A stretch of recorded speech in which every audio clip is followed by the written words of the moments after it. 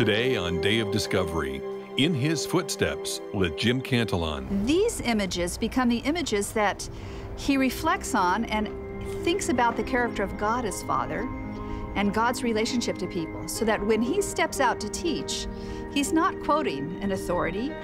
He's talking about real life in images that immediately capture his audience. He speaks the language of the people, not the language of the academy.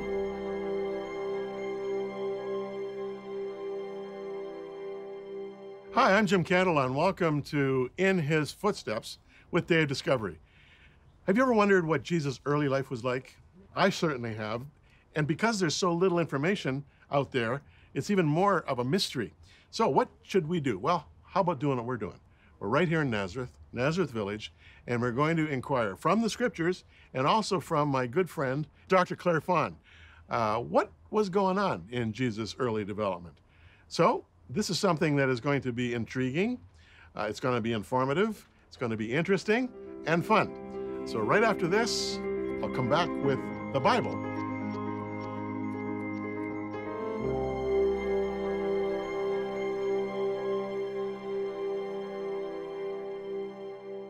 You know, we don't have a lot about Jesus' early life.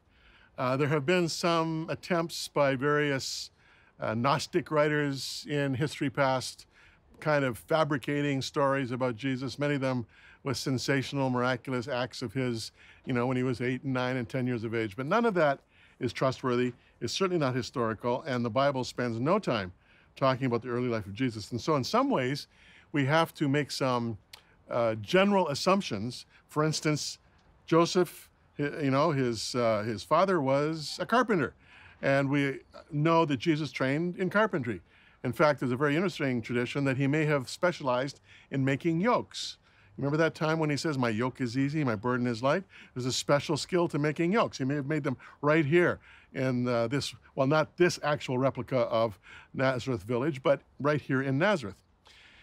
But we do have a passage in Luke chapter 2 that talks about his early life at age 12.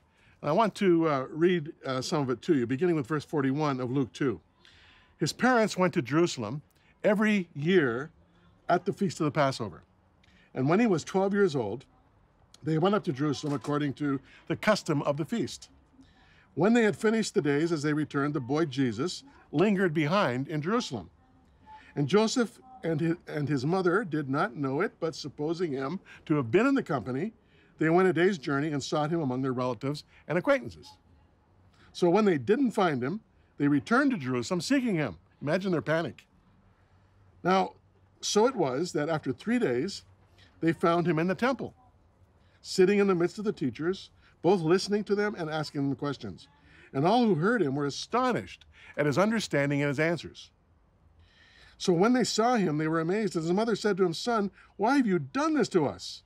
Look, your father and I have sought you anxiously." And he said to them, "Why did you seek me? Didn't you know I must be about my father's business?" But they didn't understand the statement which he spoke to them. Then he went down with them and came to Nazareth, where we are standing right now, and was subject to them. But his mother kept all these things in her heart, and Jesus increased in wisdom and stature and in favor with God and man. All right, that's the scripture.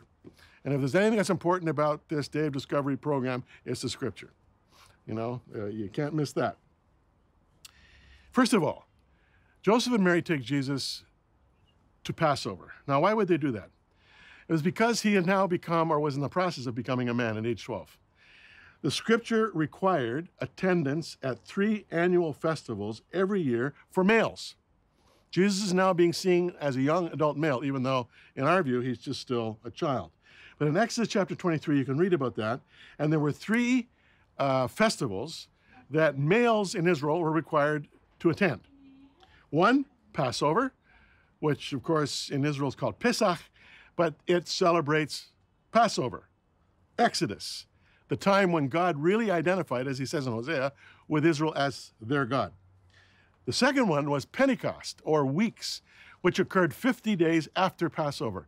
It had a harvest festival aspect to it because it was the festival of first fruits, but it was 7 weeks after Passover. And then the third was the Feast of Tabernacles, which essentially was a harvest feast. So those 3 Every male Jew was required to attend the temple. Passover, of course, was a major event. Do you know that even though Jerusalem's general population was about 25,000, 60 to 100,000 people would come into Jerusalem for Passover. I mean, it was unbelievable. And they would travel sometimes 10, 12 days to get to Jerusalem. On their way up to Jerusalem, and you always have to go up to Jerusalem, they would probably sing some of what are known as the Psalms of Ascent. For instance, great is the Lord and greatly to be praised in the city of our God, mountain of his holiness, beautiful for situation. The joy of the whole earth is Mount Zion and the sides of the north, the city of the great king. They would sing it over and over again. And there were other Psalms of Ascent they would sing as they walked up to Jerusalem. So they would swell into the city. They would desperately find places to stay because they would stay there for a few days. They would travel in groups. Why? Safety. There were thieves, man. There were robbers all the time. And some of them, as I say, would take 10 to 12 days to get there. So Jesus is 12 years of age. He's becoming a young man. And you can expect that Joseph and Mary gave him a lot of independence. So quite likely, as they traveled in a group from Nazareth to Jerusalem, they wouldn't see Jesus all day. In fact, maybe they wouldn't see me even at night because he was probably tenting with some of his teenage friends. Why not? That's what teenagers do, right? So they come to Jerusalem. They go through the Passover celebration, and they start coming back here to Nazareth. They're gone a day. Well, they hadn't been paying attention to where Jesus was on their way down. Why should they do it on the way back? He's a young guy. He's with his friends. You know, we'll see him when we see him.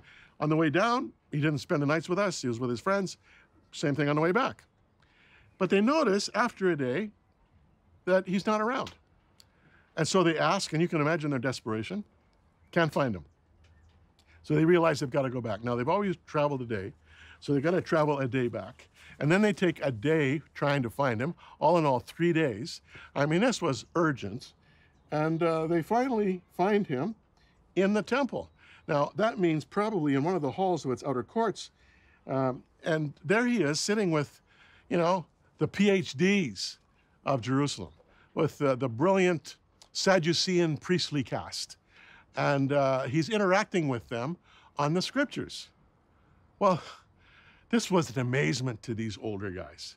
This little 12-year-old knows the scriptures in a way that we don't know the scripture. He has insights that haven't even occurred to us. And they were absolutely fascinated with this young man. And so they kept him there interacting with him. And it's interesting that when Joseph and Mary finally catch up to him, and Mary does her best to scold him, you know, and, you know, it's a gentle scold. Why have you done this to us? Look, your father and I have sought you anxiously. You can be sure it was a scold. He says, look, why are you even looking for me? Didn't you know that I must be about my father's business? Where did that come from? Obviously, in Jesus' early life, he had a profound sense of his divine calling. The Lord, no doubt, knew exactly what he was about. And even though, you know, he became like us, and he went through the whole process of being born and growing and being taught and trained and disciplined and so on, he had this profound sense of his destiny. And so he says, I'm doing my Father's business. It's the first time, by the way, that Jesus refers to God as his Father. And there's many, many more times when he will do that. So after that little repartee, he says goodbye to the scholars, and kind of maybe a little bit humbled by this, he walks off with his parents to try to catch up to their friends on their way here to Nazareth. And it's interesting what Luke says. Jesus increased in wisdom and stature and in favor with God and man. What does that mean? He kept learning. He kept his brain in gear. He was engaged in thought with the Tanakh, as they call it, what we call the Old Testament. Secondly, he continued to grow. You know, at 12 years of age, he wasn't as big as he would be at 30. So he continued to grow, which means his mother continued to feed him copious amounts of food. His father, Joseph, continued to train him in carpentry, and he submitted himself to those disciplines. And he also grew in favor with God, so his relationship with his father just kept growing and growing and growing. And his friends, his neighbors, The people here in Nazareth, they liked this kid. He grew in favor with them too, all right? So, wisdom, stature, favor with God and man, physically, mentally, spiritually, socially. The young boy Jesus grew up to be what we now know as the Savior of the world. And now we return to In His Footsteps with Jim Cantelon on Day of Discovery. It is late afternoon. I'm sitting here in the city of Jerusalem, a couple hundred meters from the Western Wall. There's been a lot of action here during the course of this day and a lot of heat, and there still may be more. Who knows as this interview proceeds. But I'm happy to be here, especially with Claire Pfann, Professor Claire Pfann from the University of the Holy Land, who used to work with me years ago when I was planting and pastoring Camp Kings in Jerusalem. So it's like sitting with a friend with Claire, but she's a professor of New Testament at the University of the Holy Land and is terrific. I always enjoy talking with you, Claire. The feeling is mutual. A lot of silence with regard to Jesus' early life. What do we know at this point? Yes, well, we have just a few hints of things that we can ascertain from the Gospels. First of all, he grows up in a Jewish family that's very observant because they circumcise him on the 8th day and announce his name at the circumcision. And you and Kathy know that that's exactly the same practice today. That's right. As reflected in the scripture. And then there's a big circumcision party. They pay the redemption price of the firstborn. Mary makes a purification offering. And then we jump 12 years later to the time that the family goes up to Jerusalem at the Passover, which was their custom. So we see them keeping the pilgrimage feasts. They were a Jewish family whose faith and practice had deep meaning for them. Do you think that he would have had any kind of religious training? Would that be part and parcel of just the typical education? Yes, in fact, we know that Queen Salome Alexandra, who was one of the Hasmonean queens. Right. The Hasmoneans are the descendants of the Maccabees. Right. She had a brother who was a famous rabbi. His name was Shimon ben Shetach, and he got her to cooperate in mandating compulsory education. So this meant that boys would begin to learn to read around the age of 5, and they would continue until about the age of 12. Their textbook, How Would You Learn to Read? They would use the scrolls that were used for reading scripture in the synagogue. So their textbook was to learn to read from the Bible itself. And the functionality of this wasn't so that they would all become scribes, which is a completely different skill set, or writing is a different skill, but it was so that they could participate in the synagogue service.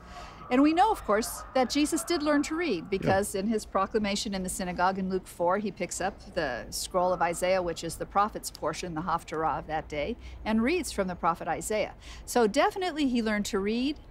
At the age of 12, usually a boy would stop his formal education and he would learn whatever his trade would be, whether he was going to be a tinsmith or a builder or a shepherd or a merchant. He would focus then on becoming an apprentice to his mentor or his father. And that's why the story that is told in Luke chapter 2 is so riveting. Jesus goes up at 12. He is at the temple. Of course, we know the parents head home. They have no sign of Jesus for a whole day. They wait till the next morning to walk back to Jerusalem. It takes them a whole day to get there. And then they have to find him in this city, which is very impossible. He's at the Temple Mount, and he is talking to the rabbis and the teachers of the law.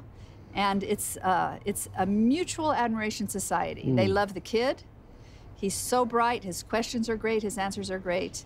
He loves them. This is a very stimulating, wonderful environment. It's not the first time that he's been there. His parents went up there regularly, but something happened to him at 12 that was like a light bulb going on. Because he said, when Mary walks in and says, you know, how could you do this to your father and me? Don't you know we thought you were lying dead in a ditch? Now you're grounded for life.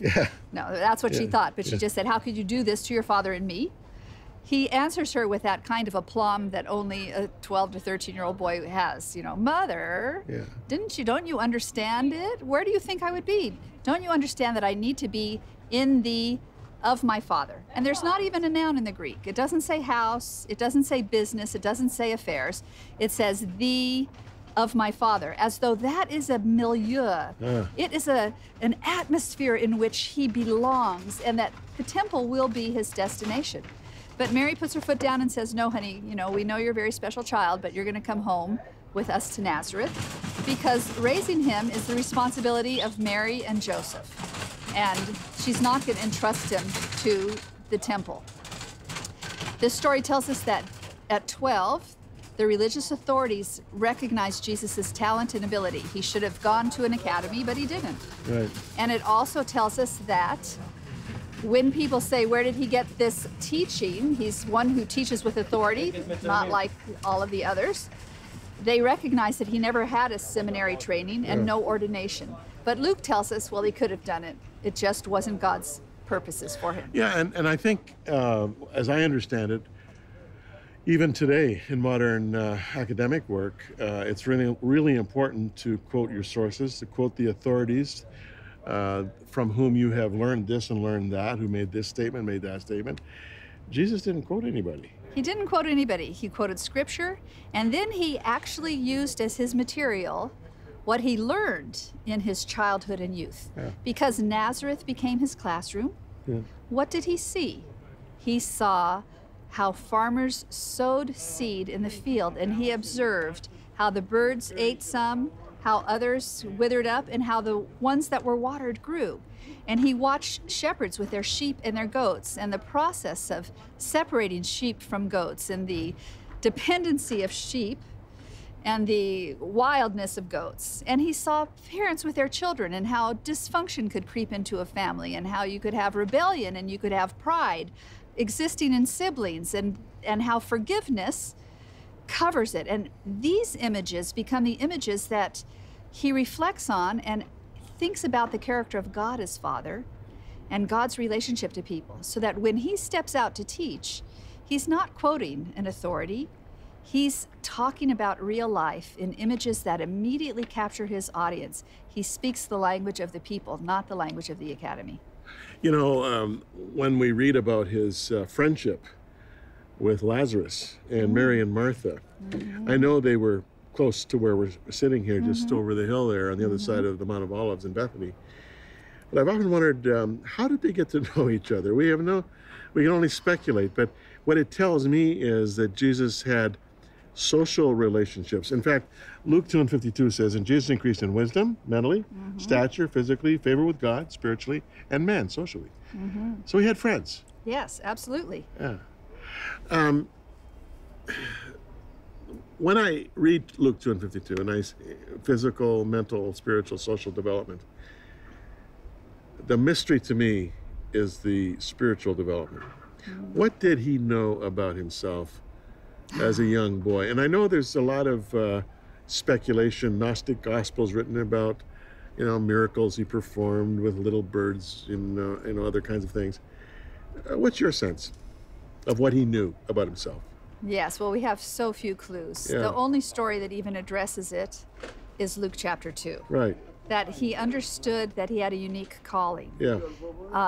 How that calling would be expressed, I think, gets played out in his ministry, because we see that he understands the heart of man. He's got tremendous discernment, tremendous emotional intelligence, and a prophetic insight into people.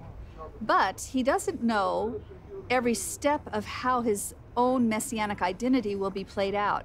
He has to go away to the mountaintop to pray. He has to get away with God to guide him on how to handle a ministry that is growing with demands that are so pressing. He doesn't have time to sleep. He doesn't have time to eat. He prays, and then he'll come down and he'll take action. He will appoint 12 to be a core inner group of disciples. He gets tired. We see this with the Syrophoenician woman. But even in that moment of human weariness, when she says to him, "Please heal my daughter," and he says, "It's not right to give the children's bread to the dogs," she says, "Okay, I'm willing to be a dog."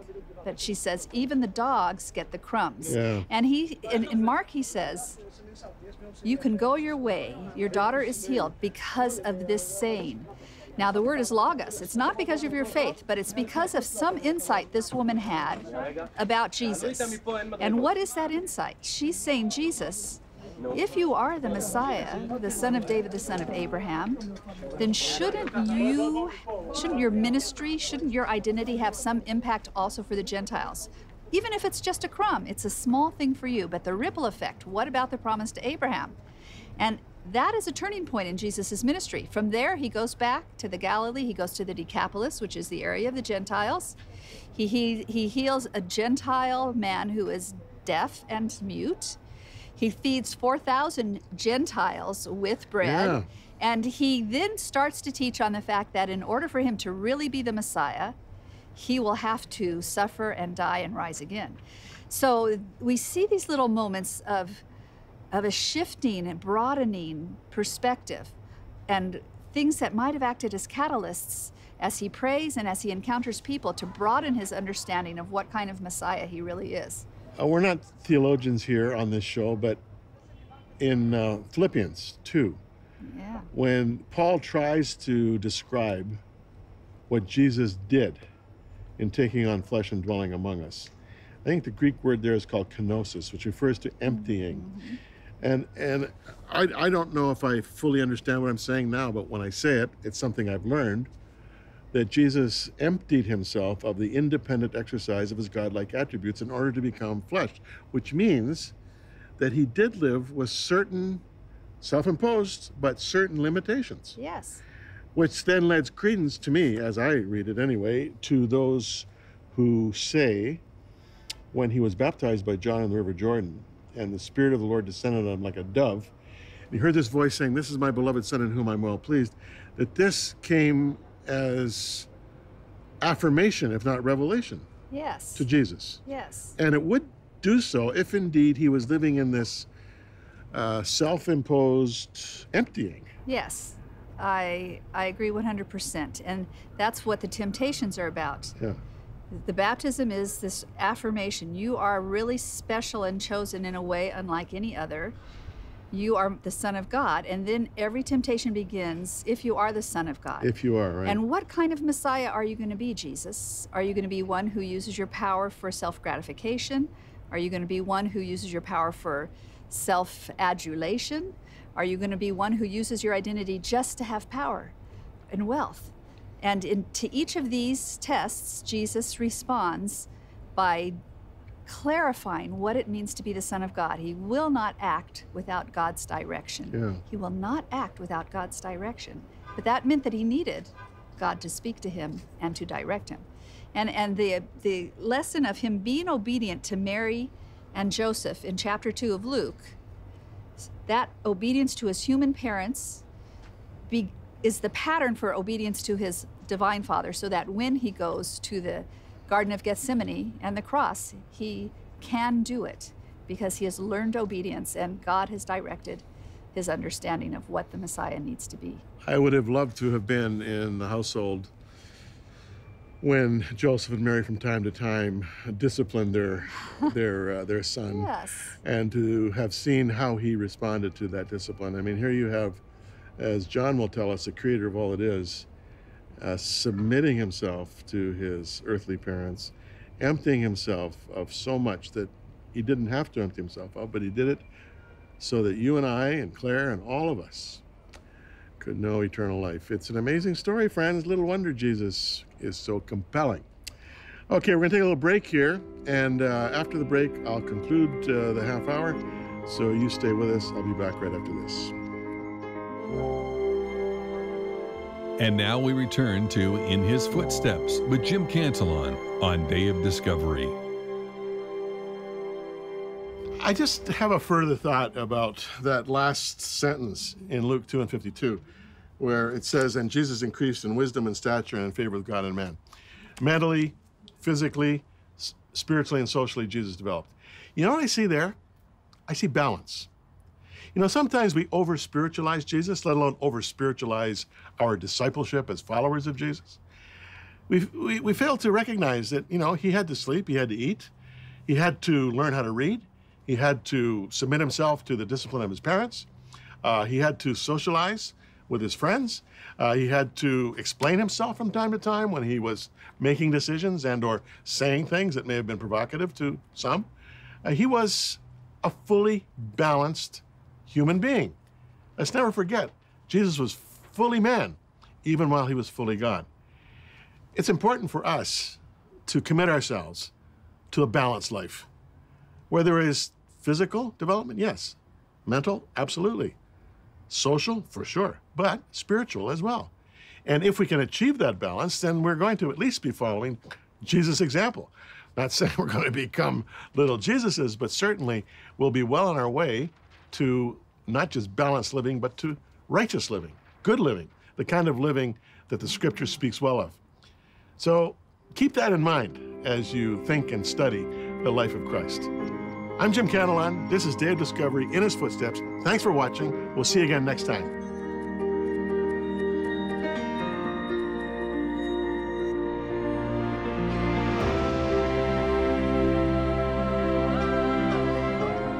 Join us again next week at this same time for another Day of Discovery.